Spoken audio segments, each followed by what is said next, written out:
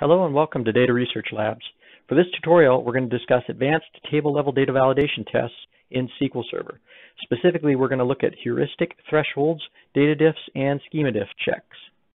Heuristic thresholds are an advanced table-level data validation technique. There are two examples in this rule set. The first example is null rates of specified columns. For example, verify that column X is null less than 10% of the time. The second example is frequency distributions of specific column values. So for example, column C has the value red less than 10% of the time and the value yellow greater than 40% of the time. Before we start, a quick note that the final section of this video walks you through accessing all of the SQL snippets in Github. Also, the Github link is posted below in the description section of this video. Now let's jump to SQL Server Management Studio and review the heuristic data validation test. We're going to start here with test case number 8, and it's going to verify the null rate thresholds for specific columns, 3 columns in particular from the demo HR departments table. So let's look at the innermost query here just to get our bearing. Let's highlight all this and run it. It's going to return 3 columns where it's going to count nulls and give us a percent of the total. So the count of total rows in the table is the denominator, and that's divided into the sum or the count of department names where it's null. So let's run it and see what we get. So we get null rate for department name, none, 0. Null rate for manager ID, 59%. Null rate for the URL, 74%.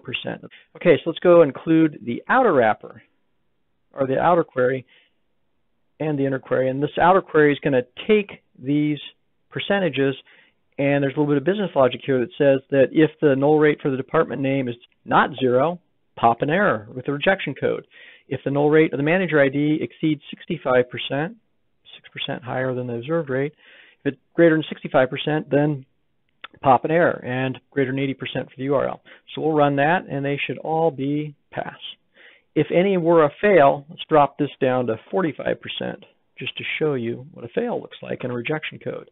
So you get a rejection code. Now it's a case statement, so if it fails here, it's not going to check any of the when statements below there, so it fails at the first one. So put your most important columns up top.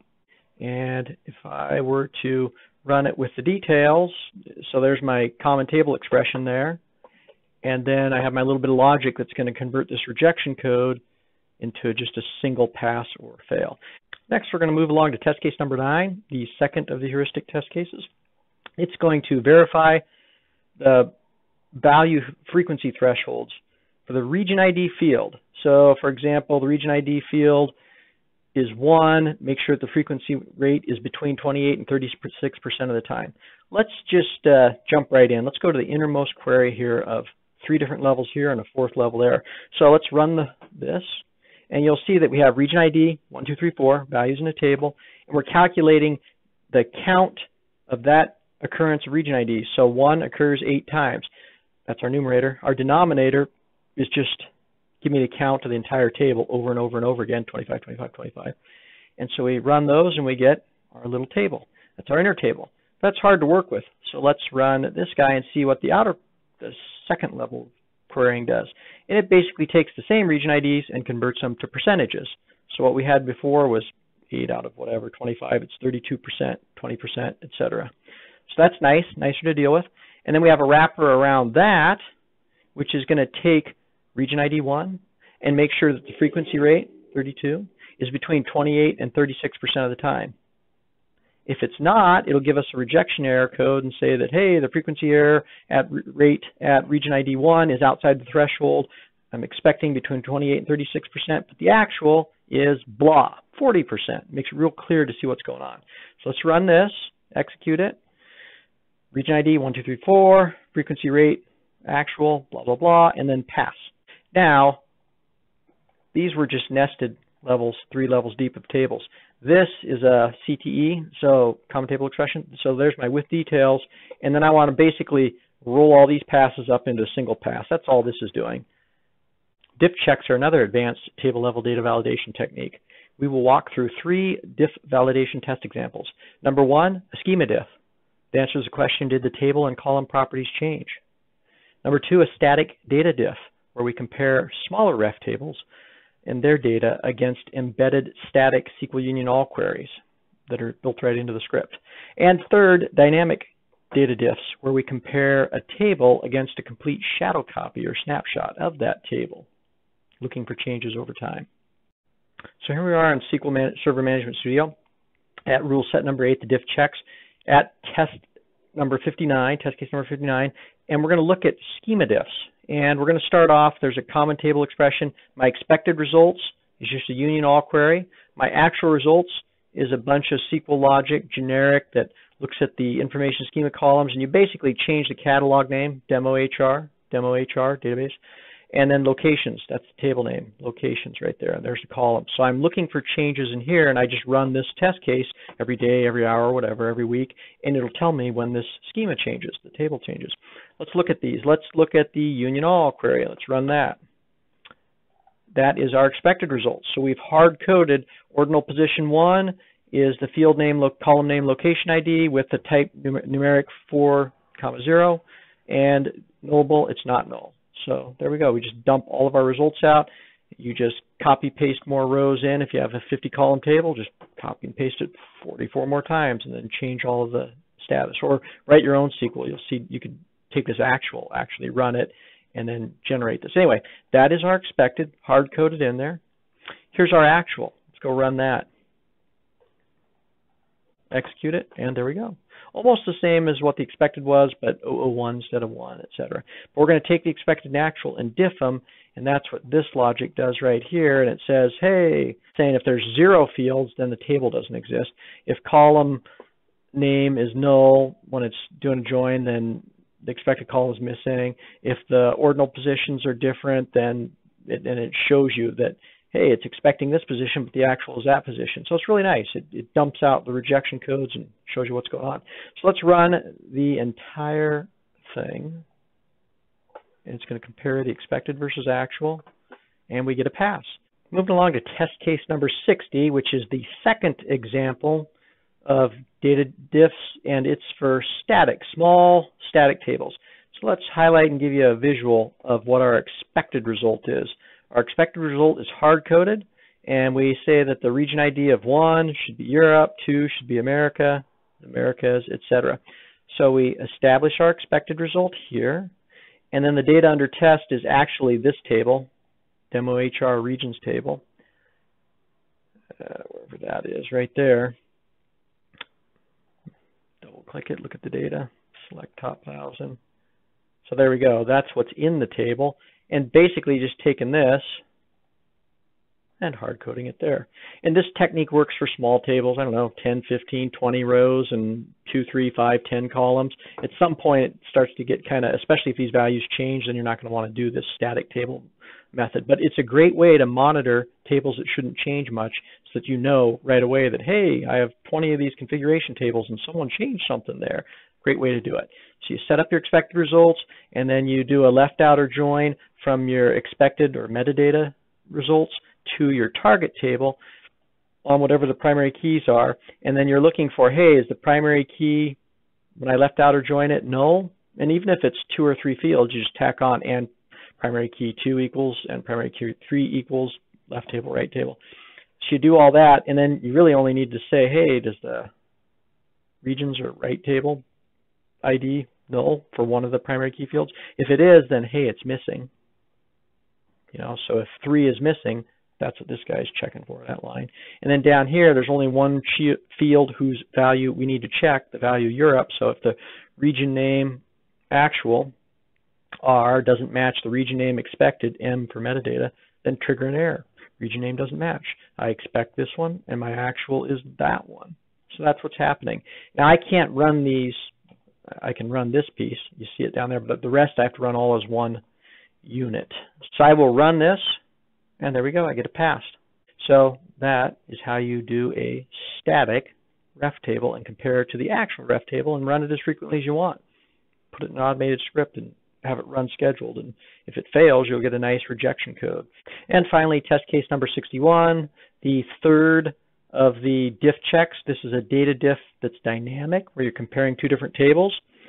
So, wow, there's a lot going on here. I have 2 different tables that basically, this is a pretty neat trick.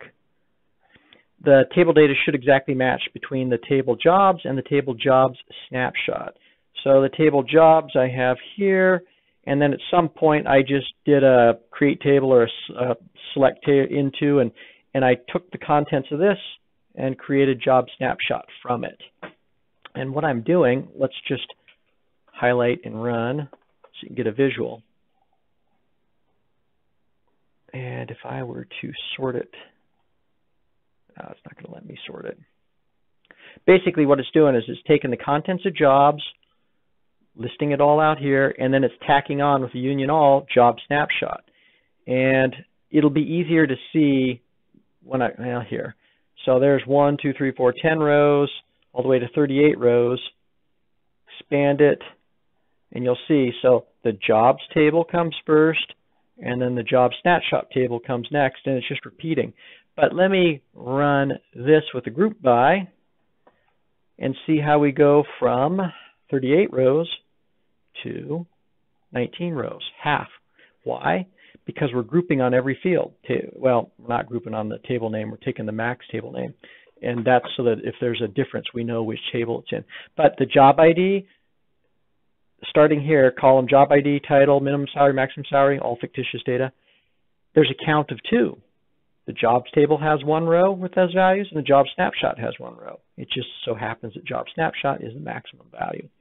So in this case, every single table rows values exactly match between the two tables, and that's why you get a count of 2. And that's why when I am looking for a count less than 2, I will get nothing, because everything occurs exactly twice, because everything is an exact match. That's a really slick way I learned from a guy named Henry at work, and he did it for giant tables, wide and deep, and it was a really slick way to spot differences when you need to over time in big tables. And that's the trick. You got to group by every field, and you union all the 2 tables together. Now, if I had 1 and 1, then it's nice. If a row is missing from a table, I'll have 1 and I'll have the exact table, either jobs or job snapshot, that has the row, and the missing table won't have the row. So that's a nice way to find a missing row. If there's a diff where the primary key doesn't exist at all and the row doesn't exist at all.